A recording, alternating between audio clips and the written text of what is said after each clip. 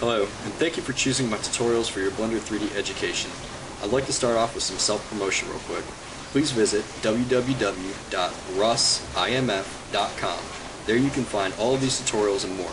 I have renders that I have done there and also weekly contests for the new best render featured on my main page. You can also find free textures you can use in modeling your own file under the Files tab. Please be sure to support the site by clicking on an ad while you're there. I'm doing this for free and I could really use the support. Again, and enjoy the tutorials. Hello and welcome to tutorial 16. In this tutorial I'm going to be going a little more in depth on something I touched on earlier.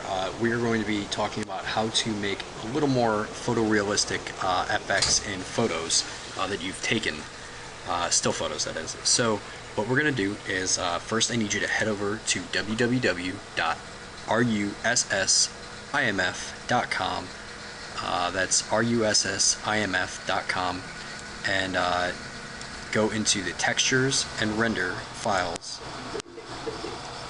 And once this page loads, you go down to the very bottom down here, and there's one of the downloads I have on here is the photo for this tutorial. It's called Photo for Tutorial 16. You can just go ahead and view it and then right click it and save as. That way you can see if I can find here. Just go ahead and right click it and save the picture so you can get it into the Blender program. Alright, once you get it into the once you get it downloaded, go ahead and let's just adjust our scene real quick. Go ahead and set our camera up so it's straight on the radials. Shouldn't take that long. Alright, you can go ahead and delete the default cube, that's fine. What I want to do is, after we get this camera squared away, alright, that should be pretty close to for what we're doing. Go ahead and add the background image, just like we did before in the previous tutorial. And there you go, there's our image. But as you see, it's a little distorted. So what I want to do is go into the render area, and I want to try and adjust this, see which one works best here.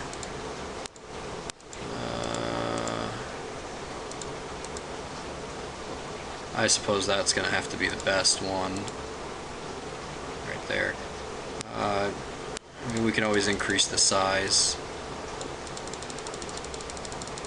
but I really don't like doing this all that much because it kind of jacks up what we're trying to do here. I don't like having odd sizes, but we'll try it anyways.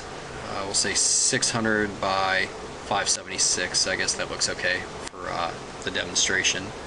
Alright, and then also we want to come in here and add the background image. And how we're going to do that is go into the textures, add an image, load the image, and mine is on my desktop. And like I said before, that's going to go ahead and put it in the background, okay?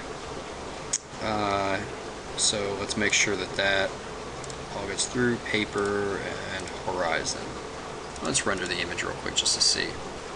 Okay, there we go. Yeah, see, that's not bad for what we're trying to do. That'll be fine. Okay, now that we have the background image in there, you can go ahead and minimize that, put it off to the side. We're just going to put a simple object in it, just something, you know, just so we can demonstrate this, okay? What I want you to put in there is a cube. Alright, well, we have the cube in the image now, but that doesn't look very realistic at all. Not one bit. So, what we're going to do is we're going to adjust it so it matches the environment. Okay, so what we're going to do is turn it slightly, and then tip it backwards a little bit. So it could theoretically be sitting here on the counter. And one way that we can make this look even better is go ahead and put a plane underneath it and rotate the plane. Rotate the plane so it matches up with something in the environment. Like this, we have the counter right here. So we can just rotate it around until it matches right up with that. And then bring the cube up to it. and we can adjust this, but for all intents and purposes I just want to get this on here, make it look sufficient. Okay. Now that we have that on there, we can adjust the cube to that. We can pull out here and put the cube on that plane, and that should give us something a little bit better to go off of. We'll see how that looks here in a moment. Yeah, see, it's too angled, so we're just going to go ahead and angle it back.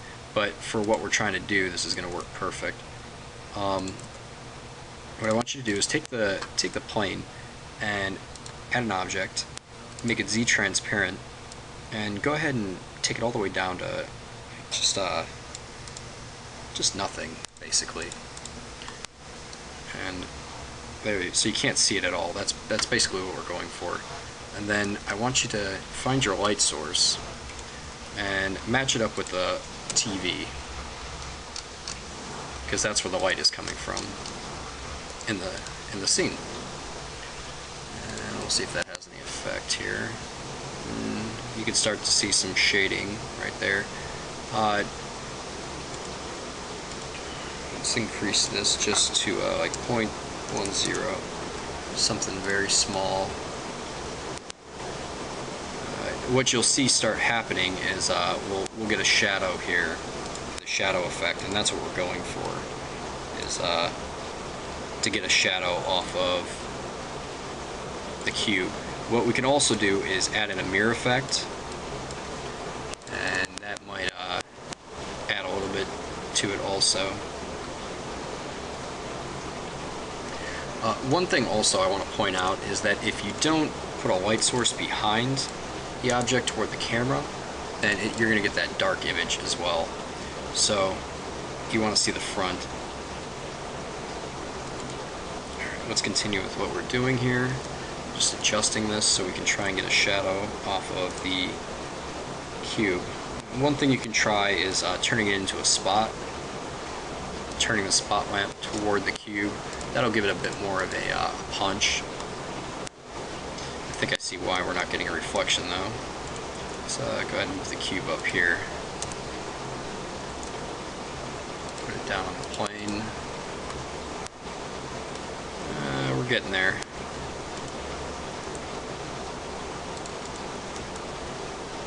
It's just a lot of trial and error, but with these techniques you can really get it down and it'll look really good.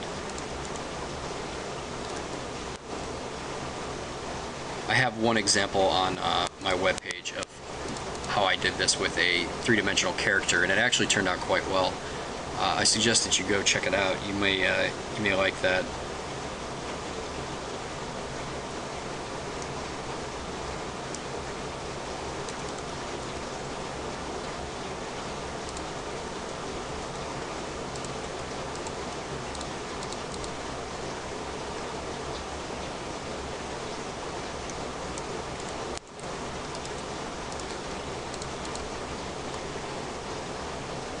I'm really just trying to get a shadow out of this right now. It's the main thing.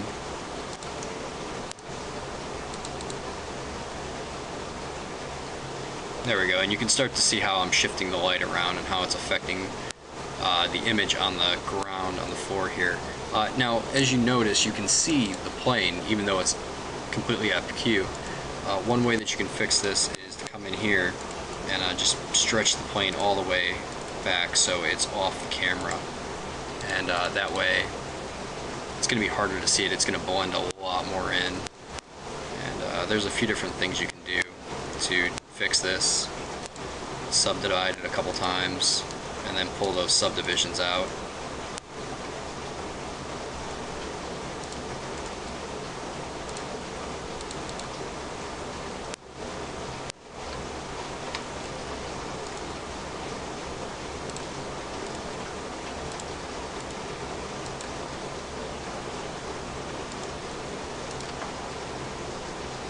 Alright, I'm going to have to go ahead and break this into a two-part video, so stay tuned for part 2.